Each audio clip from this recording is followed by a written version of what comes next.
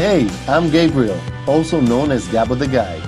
I'm passionate about traveling and taking people on amazing adventures. I'm on a journey to discover Northern Portugal and experience the region's unique culture, gastronomy, and beautiful landscape. Let's visit Porto in the North.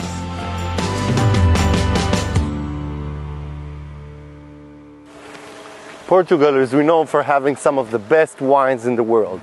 Among them, the Vinho Verde and the port wine, which has been made right here in the Douro Valley since the 17th century.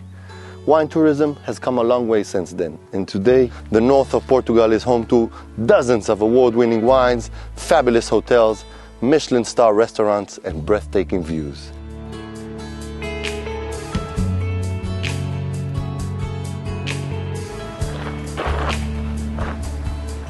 This is the food and wine of Northern Portugal.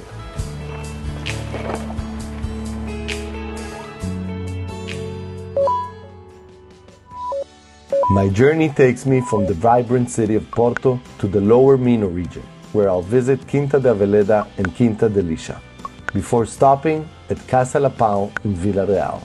I will continue along the Douro Valley wine region and then head northeast to the region of Trás-os-Montes, ending my journey in the city of Bragança. I wake up feeling fresh and energized after an incredible stay at the Vila Foz Hotel and Spa, ready to start my food and wine journey in northern Portugal.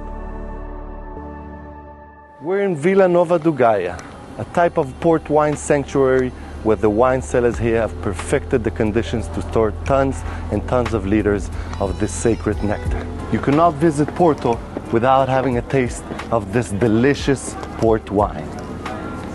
I'm going to meet Regina, who is going to tell me all about the history of Ramos Pinto, and is going to give me a glimpse into the mind of the genius founder of this port wine company.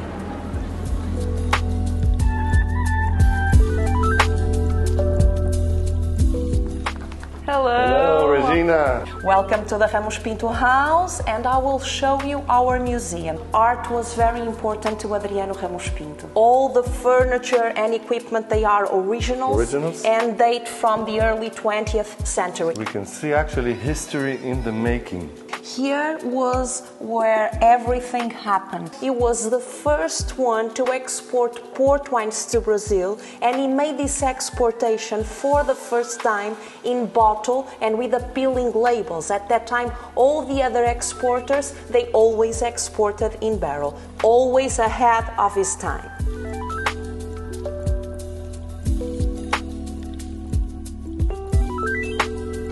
Here, the brothers, they received their most important clients, and they built a throne for the clients. Please. Oh, I feel privileged. Wow, they really knew how to make people feel important. Yeah. I feel like a king on a throne. Over here we have exposed the most iconic labels from the early 20th century. The bathroom, it's very interesting too. The brainstorming room. Yeah, maybe we can say that.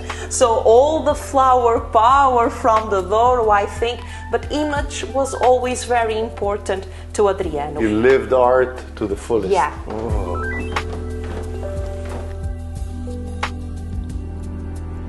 We are in the cellar. The port wines, they will age here. We have a constant thermal stability all through the year, winter and summer too. Here we have humidity, and that's very important for the aging process. And how long will the port wine be sitting in the barrel itself? Between 3 and 40 years or longer. Wow. It depends of the wine. You need to try the port wines, of course. I'm ready for it.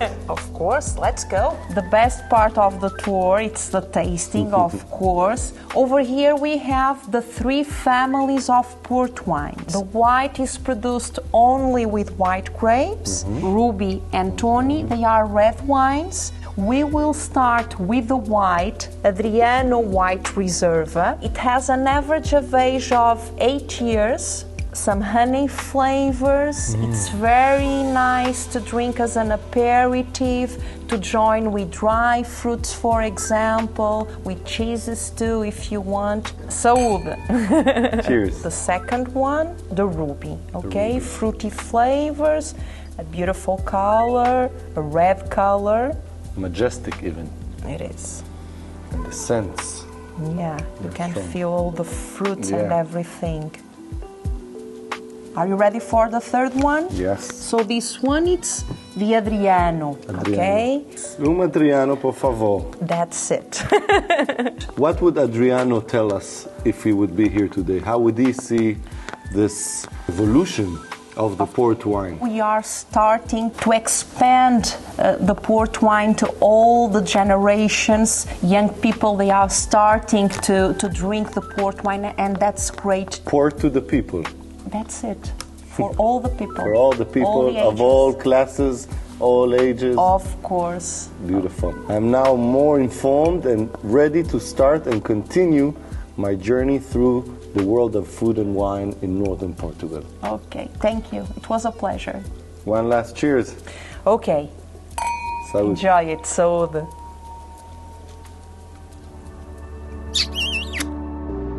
After learning about the history of port wine, I cross the bridge and head to downtown Porto to grab one of the city's favorite snacks. I decided to come and check out Portugal's best hot dog. They call it cachorrinho. Eso! Obrigado, thank you. So I came to pay tribute to the late Anthony Bourdain that visited this place on his journey to Northern Portugal. This one's for you, Tony. Here in Portugal, they call this type of beer the fino. Mainly people here would prefer the lager, which is the lighter beer, but I decided to go with a stout. Best way to wash your cachorrinho.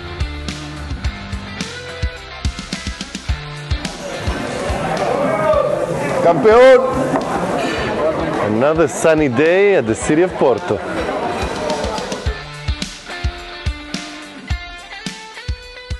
Being so close to the Atlantic Ocean, I head to the neighboring city of Matosinhos, where I'm going to get a very special lesson about the best seafood in northern Portugal. Portugal has over 800 kilometers of coastline, so fish recipes is something that has been perfected here for centuries. They call it marisqueira. These type of seafood restaurants specializes in the freshest fish and shellfish dishes. Today we're in the city of Matosinhos, where we're about to have the freshest and the best sea bass in the world. I came here to the restaurant of Os Luziados to meet Mr. Falcao, who is about to teach me about the culinary world of the ocean. Uriel, how are you? Great, how are you? Nice to see you. Please grab a seat. Thank you. Thank you for joining me. Wonderful to see you. Tell me a bit about yourself. All my memories of childhood were related with the nice family cuisine, using a lot of fish. We have a great supply of the catch of the day. Fresh fish and shellfish arrives every day to our fishing port, and we can buy it, afford it at an accessible price, and taste wonderful fish. So fish was something coming to the table every day. Tasting is part of the discovery and the cultural discovery of the country. It's not only the pleasure of eating, but is to understand the country. So the local shrimps, the coastal shrimps that are quite famous, the goose barnacles and our clams here.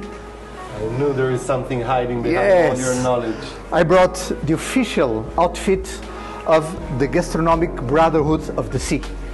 Dun, dun, dun, dun. I wear it when I go to a nice dinner with our fish and seafood. So there is this strong bond between the people living here by the sea and the life living in the sea. Absolutely. There is a local culture about it. Even the art, even the architecture of the sea inspire the local people. And the Brotherhood is not only about the traditions, but of our local culture. It will be my first time. Yeah? Yeah. Okay. I will invite you to start by the goose barnacles. You should break the neck like this, and it's ready. The sea in your mouth. So this is how the Atlantic Ocean tastes like. Absolutely. They are so delicate. It was why we started by the goose barnacles. Good barnacles, good for Gabo. Now, let me introduce our coastal shrimp. They are really a delicacy. How tasteful they are. Seems that the seaweed aromas came to the shrimp. The fish here is mainly done by small fishermen and small boats. They travel short distance and they arrive soon with the fresh catch of the day. Everything comes fresh and quite alive to our table, and that is one of the differences that we can feel here. Let me introduce the wild sea bass from our coast. Goes to the oven, covered with salt. The salt will preserve the juices and the flavors of the sea inside the sea bass. It's a traditional way, in my perspective, probably the best way to savor the local sea bass.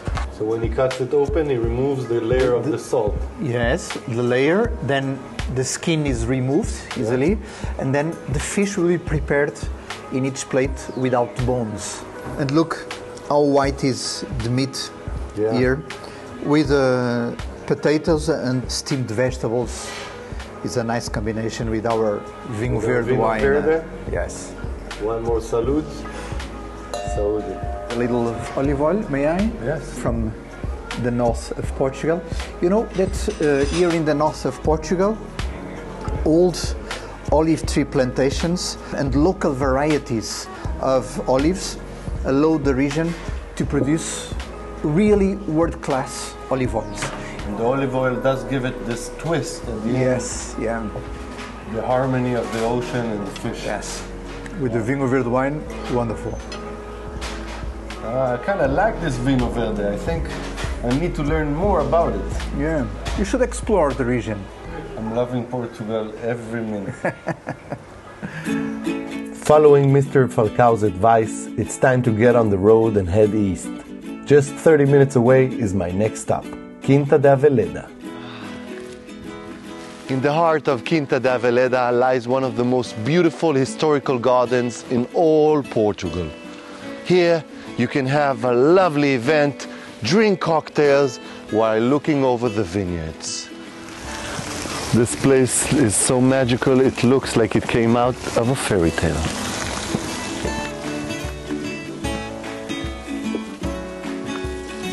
This is so romantic. Oh, solo mio, mi bella menina, te quiero tanto. Would you look at this lovely tea house in the middle of the lake? The attention to details here is marvelous. This is how I feel in Portugal every day. I have my mouth full, but I just can't get enough. Baby Cabrita, would you like some Vinho Verde with that? Yes, you will. Yes, you will. Quinta da Veleda is known worldwide, not only for its Vinho Verde, but also for their exceptional brandy, produced right here from the very same grapes. Aha! I found it. The place where they hide their aguardente, the Portuguese brandy. The brandy inside are listening to the monks praising and singing the gospel of God.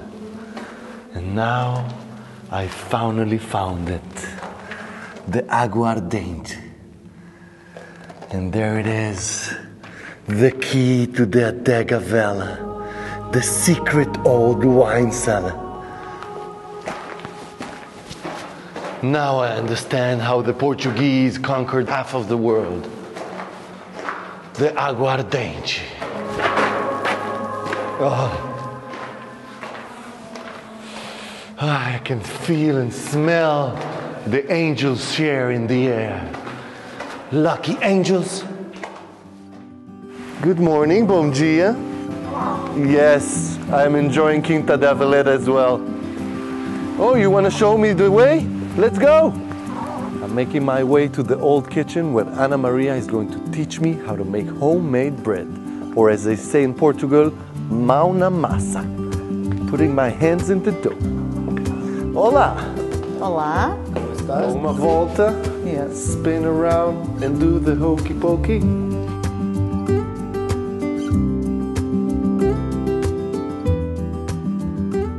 Do norte, Sim, do norte.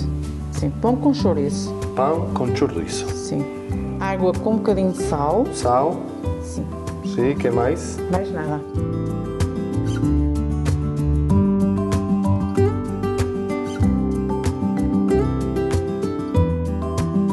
Agora vamos tirar o brasume do forno.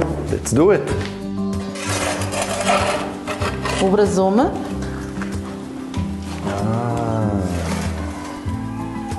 Posso? Sim.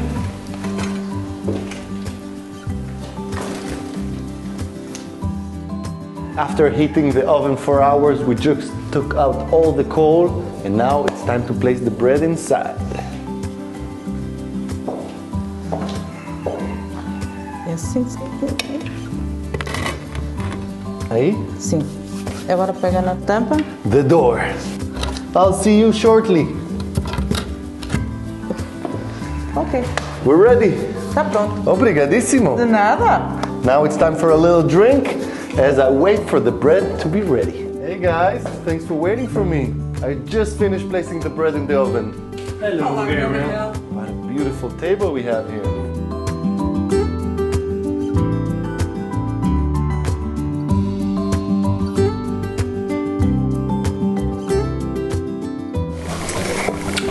This makes me feel like at home. Business, politics, philosophy, everything is discussed around the table. There's no sacred thing here. Yeah. And the meals, it's not that you come eat and you go. It's all It's a a place ceremony. where we talk, where you enjoy, where you stay for a little while. For great friends, great meal, and the best wine. Yeah. Such an incredible day here at Quinta da Veleda. And now I finally arrived to the mezzanine, the private upper floor, where I get to taste the nectar of the gods, aguardiente. I see they've prepared a bottle for me, a Degavela 12-year-old brandy, aged in the French oak barrels we saw earlier on. And now it's time for me to try it before I decide which bottle I would take back home with me. Is it you? Is it you? Or is it you? Oh, there's a lot more over there.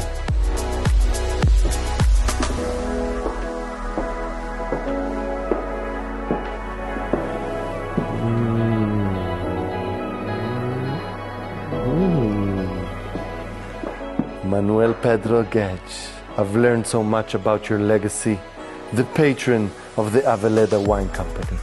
It's time to go back home with me.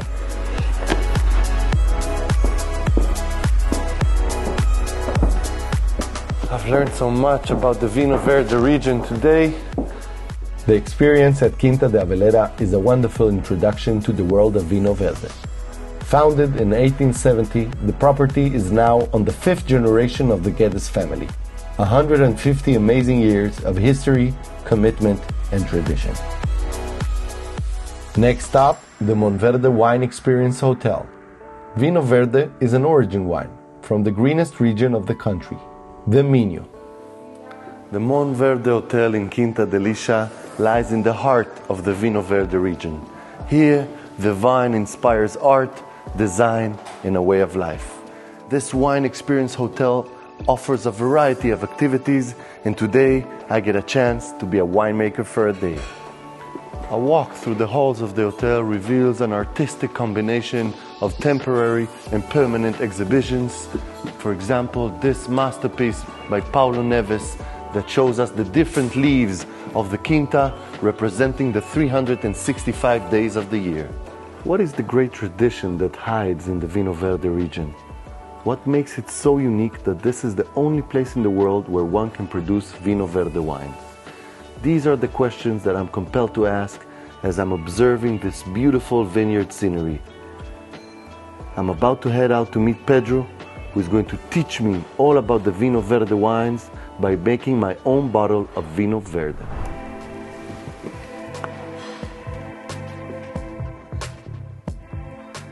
Hey, Pedro. Hello, good morning. Good morning. Welcome.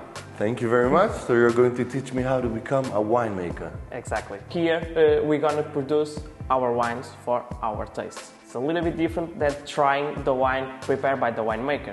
With this activity, the idea is for you to do exactly the same work the winemaker does every day. You're gonna try the 5 grapes. You're gonna choose your favorite. I recommend for you to choose 2 or 3 grapes, not more than that, and take the bottle with you like a souvenir to drink with your family, with your friends. And bring them here so they can make their own wine. I'm already thinking about which blend should I make. In the case of the Alvarinho, you're gonna find more tropical flavors, like pineapple, some melon, some honey in the middle taste. What could you tell me about the Aveso? Aveso and Arinto, it's the 2 grapes we use to produce our sparkling wines. And then we have the Arinto. Arinto, it's a traditional grape we use in the blend. The nose is gonna be completely different than the mouth. A lot of alcoholic flavors. The wine is very creamy in the middle taste. Creamy. Some jam figs. Now a bit of Lauriero.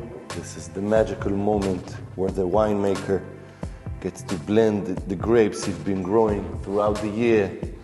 And I promise I don't reveal your blend to our winemaker. Well, they are all Portuguese local species. Yes. Now we bottle it. Exactly. But I used to hate chemistry lessons in school and now I'm loving it. Because it's wine. Exactly. 87.5 milliliters of Loureiro. I hope I chose right. I like the scent already.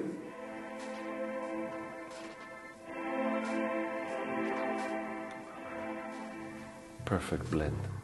The Monverde Wine Experience Hotel is much more than a place to stay at. It is a place for wine lovers to come and indulge with the culture of the Vinho Verde region.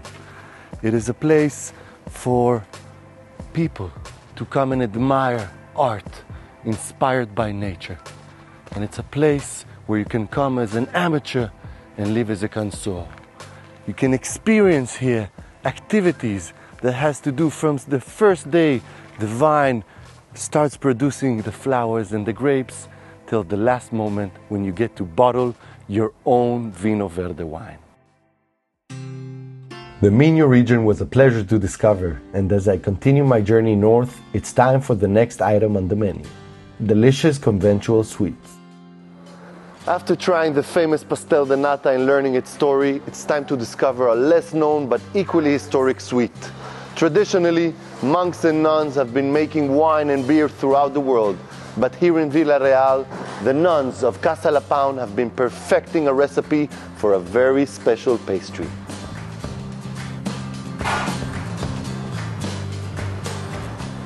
Hola! Bem-vindo! Wow! This is where the magic happens. Como vocês vão ver, é tudo feito manualmente. Estamos a falar de receitas com 400 anos de história. Vamos certamente provar. E vou-vos falar um bocadinho de que é os diferentes doces em Portugal. Em Portugal temos os doces conventuais, que foi talvez o maior apogeu da doçaria portuguesa, com a vinda do açúcar do Brasil. Acabamos por mudar para sempre a maneira de fazer os doces. Portugal é hoje conhecido pelos doces conventuais. É talvez o maior património identitário cultural da gastronomia. A maneira como os portugueses trabalharam a gema de ovo e o açúcar, ninguém soube trabalhar. It's time to get dressed. Yes. All right. Feel like a monk already. And this. Now you're crowning me to be a part of the monastery. Aqui estamos a ver a crista de galo, tal doce conventual que eu digo, que é com gema de ovo e amêndoa. The sweets here are not only from the land and the trees that the Douro Valley gives, but also relates to the people and fertility. Estamos a falar muitas vezes das culturas celtas, onde a sexualidade está muito prominente nos doces. Encontramos então aqui o Pito de Santa Luzia. This is the cross of the Crusades. Sim, é a Cruz de Cristo, a Cruz dos Cruzados, sim. É um doce também à base lá está, da gema de ovo e do açúcar, só que também tem imensa amêndoa. Os conventos tinham 3 doces. Os pudim. Pudding. Tinham os bolos, Bolos de fraile também. E os pastéis. Isto é um pastel. Oh, pastel. Isto é um pastel. The pastry. Yes. Pastry, pudding and bolos. É tudo manual, por isso nenhuma crista é igual. Sabes que primeiro não havia máquinas, então tudo era amassado à mão. Sim, eu ainda sou do tempo que se amassava tudo à mão. Sou bem antiga já. Vou-te tirar estas folhas que já foram estendidas ali pelas meninas e vou-te pôr à prova. It's time to get my hands dirty. Yes. 400 anos de história. 400 years of history and pastry making, monks, nuns, and love stories. Yes. Okay, another? Aqui. Here a bit more. Aqui. You can see it, right? You Yes. can see where the dough needs an extra touch. Yes. O galo vai estar contente. O galo vai estar contente. Agora vamos pôr ovos. E depois vamos bailar. Yes. Jeans. I'm gonna go old school. I'm gonna go old school.